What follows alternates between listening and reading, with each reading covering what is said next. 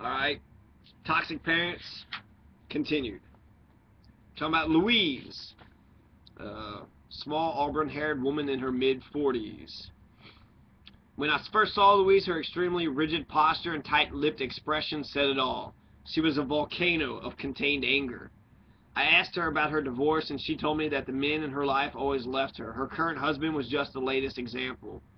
I'm one of those women who always picks Mr. Wrong. In the beginning of each relationship, it's terrific, but I know that it can never last. I listened intently as Louise expounded on the theme that all men are bastards. Then she began comparing the men in her life to her father. God, why can't I find somebody like my father? He looked like a movie star. Everybody just adored him. I mean, he had the charisma that just drew people to him. My mother was sick a lot, and my father would take me out. Just him and me. Those were the best times of my life. After my dad, they just broke the mold. I asked if her father was still alive, and Louise became very tense as she replied, I don't know, he just disappeared one day. I guess I was around 10. My mother was a real bitch to live with, and one day he just took off. No note, no phone call, no nothing. God, I missed him. For about a year after he left, I was so sure I could hear his car drive up every night. I can't really blame him for what he did. He was so full of life. Who'd want to be tied down to a sick wife and a kid? Louise was spending her life waiting for her idealized father to come back to her. Unable to face how callous and irresponsible he had been, Louise used extensive rationalization to keep him godlike in her eyes, despite the unspeakable pain his behavior had caused her.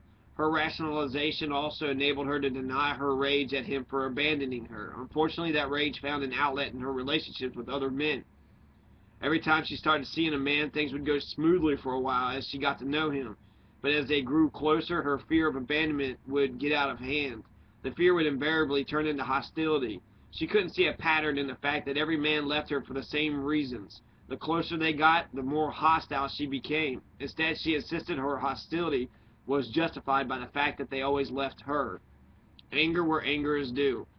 When I was in graduate school, one of my psychology books contained a series of drawings that graphically illustrated how people displace feelings, particularly anger.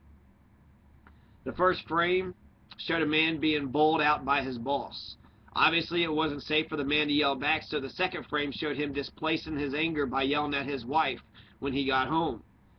Then the third showed her yelling at the kids. The kids kicked the dog, and the dog bit the cat. What impressed me about this series of images was that despite its seeming simplicity, it was a surprisingly accurate portrayal of how we transfer strong feelings from the appropriate person to an easier target.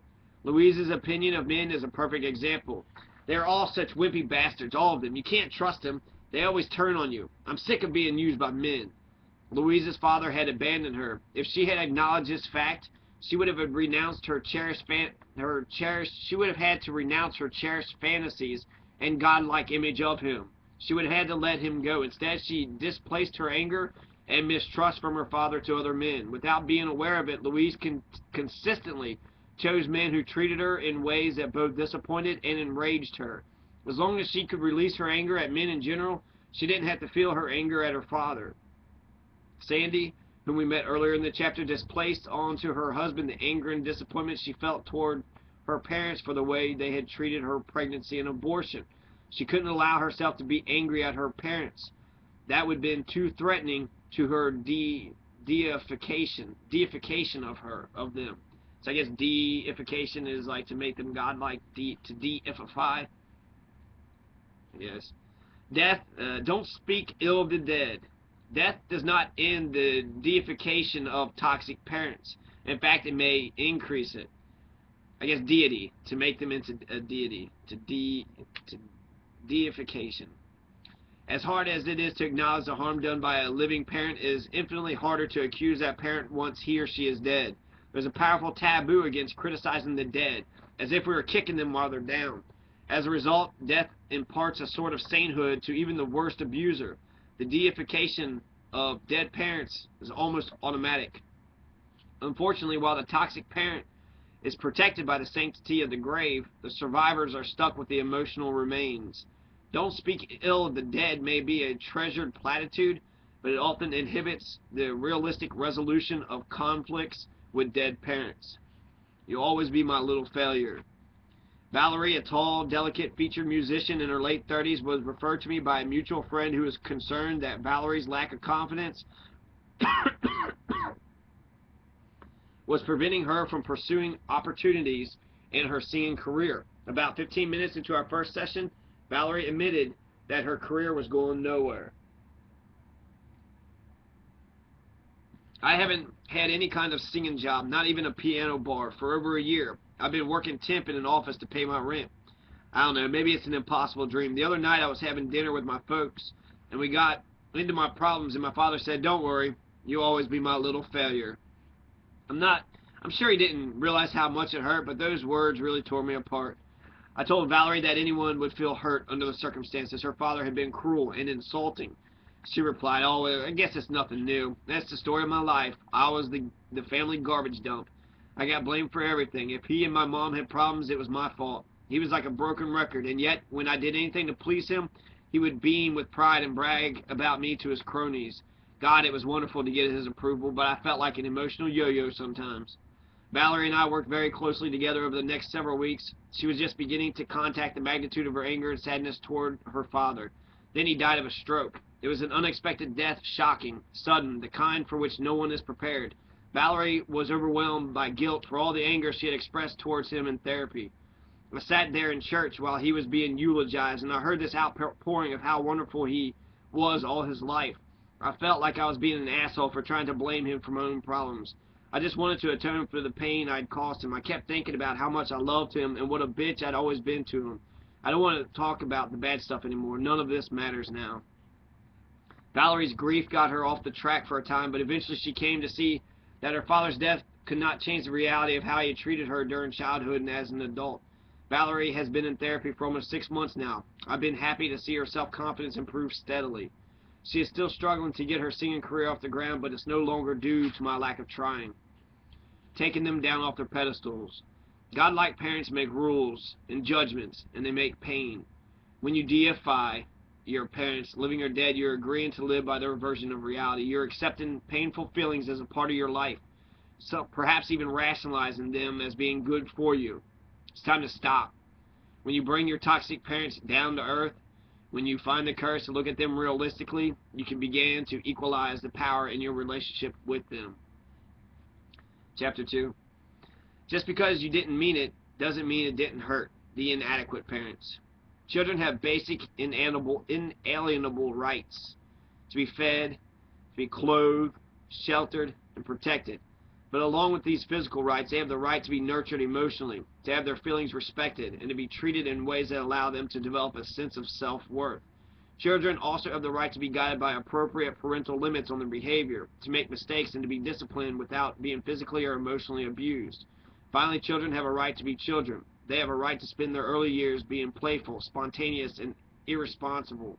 Naturally, as children grow older, loving parents will nourish their maturity by giving them certain responsibilities and household duties, but never at the expense of the childhood.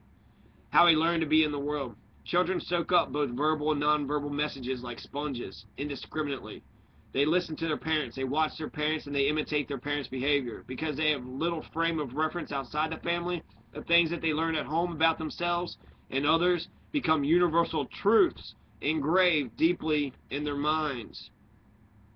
Yeah, I remember my old man actually would talk really bad about my mother's family, and so that's how we all grew up. We all grew up thinking that my mother's family was not so great. And what's crazy is while he talked really bad about them, they all can't wait to go kiss his butt now. So it's fascinating how the originator of the hate and the source it seems to be getting a free pass almost.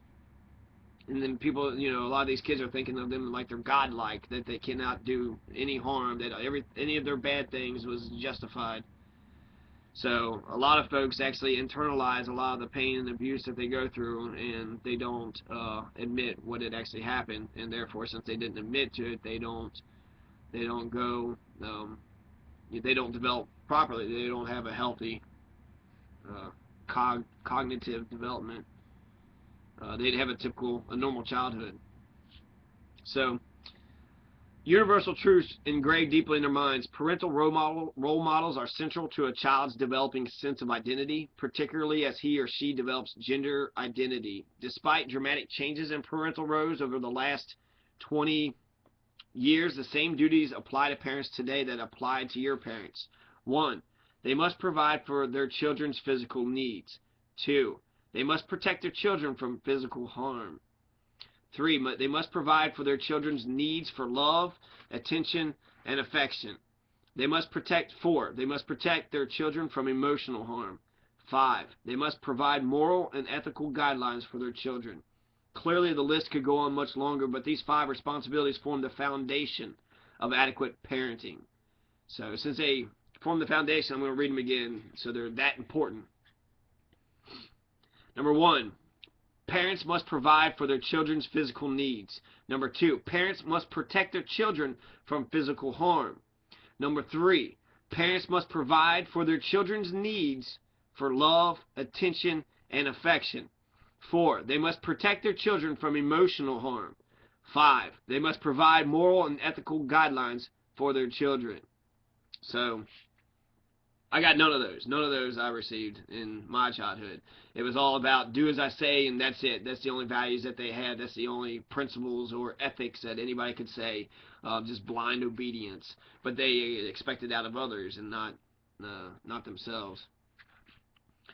So, because they're not obedient, right? Whatever. All right, so clearly the list could go on much longer. But these 5 responsibilities form the foundation of adequate parenting. The toxic parents we'll be discussing rarely get past the first item on the list.